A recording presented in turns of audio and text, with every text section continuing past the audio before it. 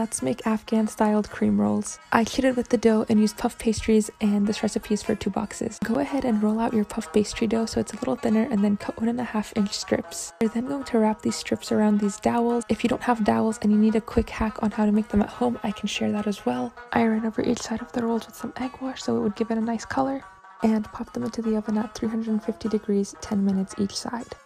I removed the cream rolls and I let them all cool down, and while they were cooling down, I grinded my pistachios and made my cream filling.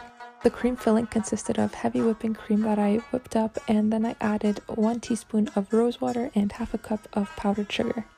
I transferred this into a piping bag and then piped my shells with the filling. For decorative reasons, I dipped the sides of the shells into pistachio, and then you top it off with some powdered sugar mixed with cardamom,